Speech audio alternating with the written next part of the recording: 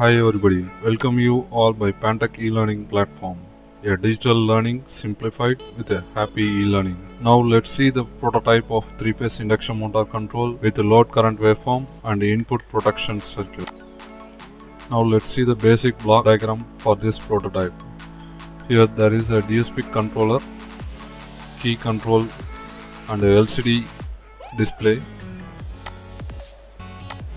and a LCD display and a feedback from the motor, that is the speed feedback is given as from the proximity sensor that is given to the DSP controller. Next, the pulse generated from the DSP controller is given to the TLP250 driver, and this TLP250 driver and the DSP controller are powered by 12 volt step down transformer, and the output of TLP250 driver is given to the 3-phase inverter circuit. This 3-phase inverter circuit is powered by a single-phase auto transformer. It is given to the protection unit, and this protection and it is given to the rectification circuit. There is a full bridge rectifier with a filtering circuit, and after that it is given to the 3-phase inverter circuit. The DC pure DC is given to the 3-phase inverter circuit.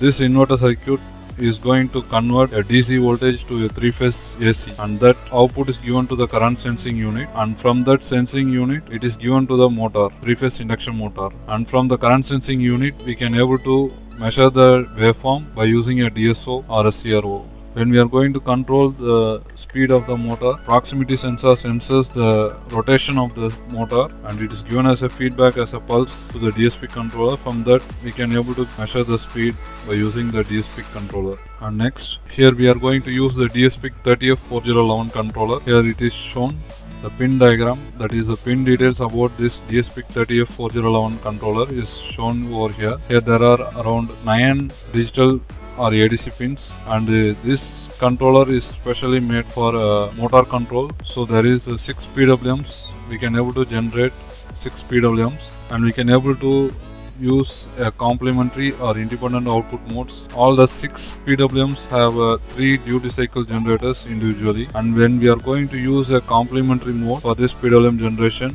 we can able to apply at that time. So if we apply at that time, there won't be any overlap in the pulses. So this DSP 30F4011 controller we are going to use in this prototype to control the 3-phase induction motor. And next, in this we are going to use a TLP250 driver circuit. This TLP250 driver circuit is necessary for the power circuit. This pin diagram shows the TLP250 diagram. This is like a isolation. This acts as isolation. Here is the driver circuit diagram. This driver circuit is for the single leg, that is a single pulse will be converted to, that is the input of this driver circuit is going to be a 5 volt or a 3 volt pulses, and that pulse is going to be isolated and it is going to be amplified, and then it is given as a output in the output of the driver. This output we can able to connect it to the devices, power devices, and we can able to switch on and off of the power devices what we are going to use. Here this is the image of the TLP250 driver board. Here there are 6 legs, that is each leg that is 6 pulses we can able to generate. This driver board is specially for a 3-phase inverter circuit, because I'll say in detail the next slide. Here the input of the pulse we are going to apply is a 5 volt DC, that is a 5 volt or 3 volt pulses we can able to apply it, and we can able to get the output of around 12 to 15 voltage amplified isolated pulses. This we can able to give it to the MOSFETs or power devices what we are going to use in the circuits, power circuit.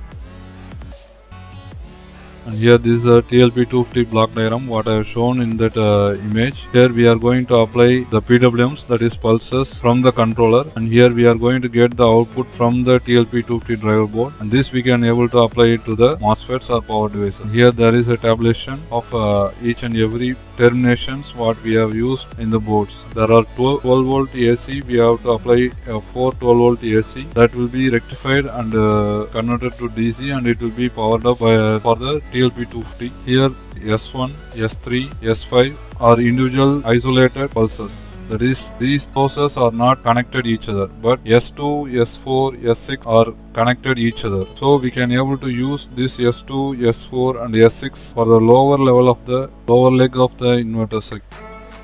Here in this we are going to use a 3-phase inverter circuit which is going to be fed by a DC voltage. That DC voltage we are going to convert it to a AC source. After that we are going to connect it to the load circuit. Here, this is the protection circuit what we have used in this prototype. This protection circuit has a reset switch, that is, if any load or overloaded or short circuited in the 3-phase inverter circuit, then the trip has enabled and it will be tripped off. The DC source, DC voltage will be cut off from the inverter circuit. So after reducing the DC input voltage, we can able to press the reset and we can able to reconnect with this inverter circuit with the DC voltage. Here we can able to see bridge rectifier and a filtering capacitor and 6 MOSFETs. MOSFETs are 6 IGBTs. We can able to use it to form a 3-phase inverter circuit. Here the Q1, Q3, Q5 are top legs MOSFETs and Q2, Q4, Q6 are lower leg, bottom legs. So as I have said before, in the TLP250, S2, S4, S6 are interconnected in the TLP250 driver. So here you can able to see this is G and this is S. So S2, S4, S6 are interconnected. So we can use those pulses over here, and the S1, S3, S5 are individual. It should not be interconnected. So those 3 pulses are isolated and they are individually terminated. So we can able to use the TLP250 driver board for the 3-phase inverter circuit or single-phase inverter circuit. For a bridge formation method, we can able to use the TLP250 driver board, and after that it is connected to a 3-phase induction motor. And next, the method of pulse generation. What we have used here is the method used is SPWM method, sinusoidal pulse width modulation technique, and the motor speed is going to be controlled by a V/F control method, that is sine reference and a carrier triangular wave are compared and form a pulses. These pulses are given to the MOSFETs or power devices, and we can able to generate the 3-phase or single-phase inverter circuit. Here we are going to use a 3-phase induction motor. So here we will be comparing the 3 sine wave at 120 degree, and we will be comparing in the coding with a comparator, and we will be generating the pulse by using a DSP30F4011 controller. Here's the pin configuration what we have used in this prototype. The pulses are arrived from 38, 37, 36, 35, 34 and 33rd pin. So these pulses are correspondingly connected to the Q1, Q2, Q3, Q4, Q5 and Q6. The speed feedback is given to the controller at the 6th pin of the controller. And next, the signal conditioning board. The signal conditioning board is used to check the current and voltage waveform of 3-phase AC system. This signal conditioning board can be used to measure the current and voltage, but here we have used in this prototype to measure the load current waveform. Here this image explains the circuit. This signal conditioning board is powered by a center tap transformer 12012 or 15015. Input from the inverter circuit is given over here, and the output of this signal conditioning board is given to the load. And suppose we are going to measure a voltage, we are going to use a step down transformer. Suppose we are going to use a direct 3-phase AC 50 Hz after filtering, we can able to use these transformers and we can able to measure the output voltage waveform over here. But here in this prototype we are not going to use the voltage waveform, we are going to measure the current waveform, load waveform. Next, the hardware image. This is the full hardware image what we have used in this prototype. Here this is the DSP30F4011 controller with a programmer and a TLP250 driver board. And this is a protection circuit. This is a sensor, current sensor. We are going to measure the current. Based on that current limit only, we are going to trip this main power circuit by using a relay. And after that, it will be fed to the rectifier and filter circuit. After that, there is a fuse, DC fuse. And after this section, it is going to be connected to the 3-phase inverter circuit. Here, the 3-phase inverter circuit is formed by a semicron device. And the output of this 3-phase inverter is connected to the signal conditioning board. And after this, it will be connected to the load, that is a 3-phase induction motor what we have used in this prototype. The auxiliary powers 12-volt transformer and 15015. 12-volt is fed to the TLP250 driver board and DSP controller, and this 15015 is given to the protection circuit, and it is also given to the current sensing board, signal conditioning board. Next, how to control motor. There are two methods what we have used over in this. There is a open loop control system and a closed loop control system. The open loop control system is nothing but we are going to vary the modulation index, that is V/F. We are going to vary the modulation index manually, and we are going to vary the speed. The speed depends upon the input voltage fed to the inverter circuit and the MI modulation index what we are going to apply it over here, MI and frequency. So these MI and frequency we are going to manually vary, and the corresponding motor speed is going to be controlled. And next is the closed loop control. In this closed loop control system, we are going to get the feedback from the motor, that is the speed feedback we are going to get from the motor by using the proximity sensor, and the modulation index and frequency are going to be controlled automatically. That is, we are going to set the speed. At the set speed, the motor run in a closed loop manner. Suppose, for example, if you are going to set the motor speed should run at a 500 RPM, so we will be setting at 500 RPM. Based upon that, the pulse will be generated from the controller by using PI loop. After that, the pulses will be provided to the TLP250 driver, and after that it will be applied to the MOSFETs or IGBT or power devices, 3-phase inverter circuit, and correspondingly the output waveform will be generated. Output will be generated from the 3-phase inverter, 3-phase AC, that will be fed to the motor. So correspondingly the motor speed will be varied automatically. So to do these functions, we are going to use the help of LCD and the key function to control these methods. For the key functions, there are 3 keys. This key is for the open loop or incrementing the MI or frequency. MI and frequency will be simultaneously varied, that is V by F method. And decrement of MI or frequency, we can able to use this second switch. And if suppose we are going to select for the closed loop, the second switch can be used. And here we will be entering the KP and KI for the PI loop. So after entering the KP and KI, we can able to manually enter or using these 2 keys. And after entering, we will be pressing the enter key, so the pulses will be generated after that. And here is the sample output waveform of the 3-phase inverter SPWM method. Here you can able to see there will be many carrier pulses inside. That is, the fundamental frequency is 50 Hz and the carrier frequency is 5 kHz. So those carrier frequencies, carrier pulses will be applied over here, and this is a fundamental frequency, it will be a 50 Hz. This is a sample image of inverter output waveform for us per phase. Suppose we are going to connect it for a phase A with respect to neutral, this pulse output waveform. And next we are going to see a hardware working video. Here there will be a basic hardware working video. In this, for the full working video of hardware in detail, please check the description box below. This is a controller, microcontroller DSP-384011 with the programmer section. This is a TLP driver board. Just I am switching on the power supply for this driver board, controller, protection circuit, and for the current sensor. Here I have connected from the auto transformer to vary gradually from 0 to 230 volt AC. Now I am switching on the auto transformer. Now I am going to select the open loop section. Motor starts to rotate at minimum RPM. You can able to see the speed. Now I am increasing the MI.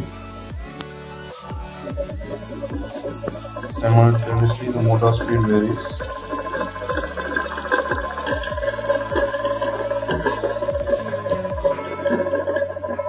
Now we can able to measure the current over this point. Connected for phase B. Now for the closed loop, first reduce the input voltage. Reset by using this key. Now I am going to select by pressing the second key. I am pressing enter, key value, then KI. Now the default RPM is set as 300. The motor starts to rotate at the set RPM. That is, this part is a closed loop. So whenever we set the set RPM, based on that the actual speed will be maintained constant. Now I am going to increase the set RPM, set speed. The motor will automatically settle down at the set speed. Now I have set it for 1000 RPM, it is running at 1000 RPM. Likewise, the closed loop operation is done. We can able to set the speed up to 1400.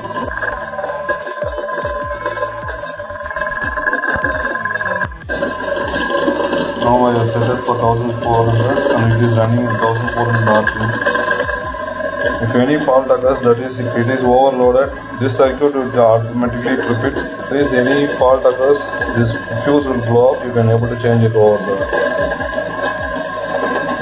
With this, working video of 3-phase induction motor control for open loop and closed loop operation is shown. And next there is a specification about this prototype. DSP-384011 controller we have used. TLP for isolation and amplification we are going to use the TLP250 driver board, and for the protection there is the input protection.